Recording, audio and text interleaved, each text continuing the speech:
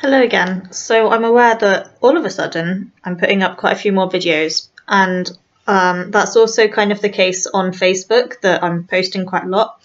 And I am usually the person who does not post very much on anything.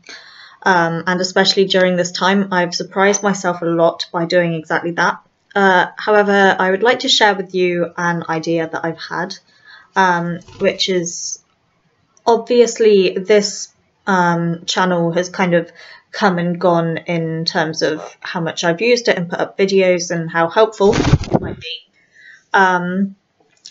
But I am considering putting up a lot more videos over the next few weeks as things unfold, to offer support for others with eating disorders in particular and with mental health problems.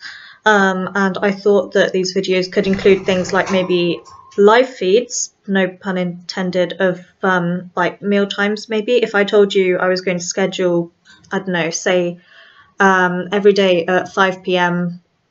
UK time dinner feed, and that would be to kind of encourage that togetherness and we're all eating. It would help me obviously actually manage food that I need to manage, and it's easier for me to manage things that are difficult if I feel that I am supporting others to do the same.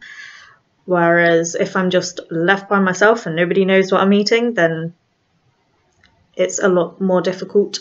So partly to do with that, and we can kind of eat together. And I would make sure that those meals, by the way, are a normal sized portion of carbohydrate, a normal sized portion of protein, a normal sized portion of, fruit or veg, and a fat source. And that would be absolutely vital. And I would really, really, really support others to do the same as me for that. And along with that, obviously kind of putting up supportive content about specific topics, general questions and answers. So if you put questions or anything like that in the comments below, then I will try to answer them in my videos, and hopefully we can cover some topics that, a lot of people may well have questions that are all quite similar, but they don't know who to ask or how to ask. And although I am not the be all and end all and know all the answers to every question, at least I can discuss them, and at least there'll be a lot more heads and brains on it and thinking about it and talking it through than just you sat with the question by yourself, because that's difficult. Obviously also kind of sharing my own experiences of what's difficult and what helps during this time, as well as hopefully reading through some of yours, and if you're willing to share, then kind of talking through them as well, and what helps you. And obviously reading each other's comments is always really helpful, because I can't put everything in the videos. And yeah, all of this to just try to discourage people from feeling like they're alone in these very difficult times, and to support each other while other services, eating disorder services, mental health services, are obviously lessened or stopped right now. And that's my kind of idea. So let me know if you think it's helpful.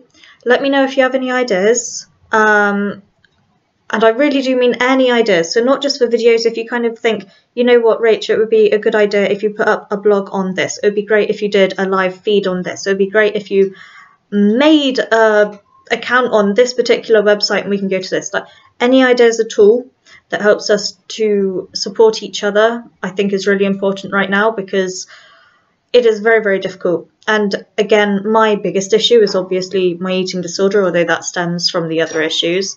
So that is what I know kind of most about. But to use that as an example, not being able to be weighed is bloody difficult.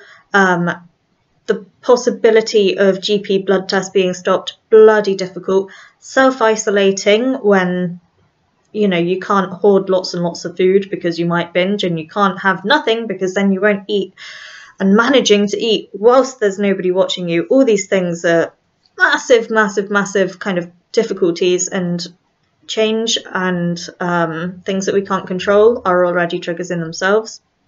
It's a difficult time. It's a very difficult time. So I just think to be able to support each other 24/7, because ultimately, to feel completely alone in the situation 24/7 will drive you mad, and just to be able to even know that there are people out there that are going through the same thing, and we're all supporting each other and trying to get through this together and survive to come out the other bloody side, is a way that we can support each other 24/7 without talking to each other 24/7, if that makes any sense at all.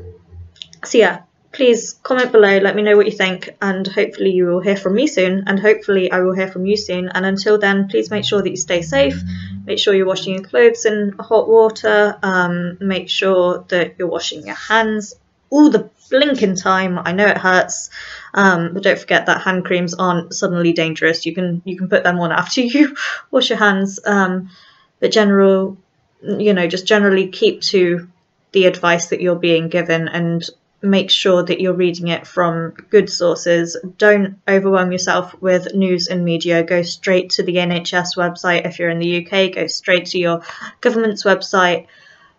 Go to those reliable sources.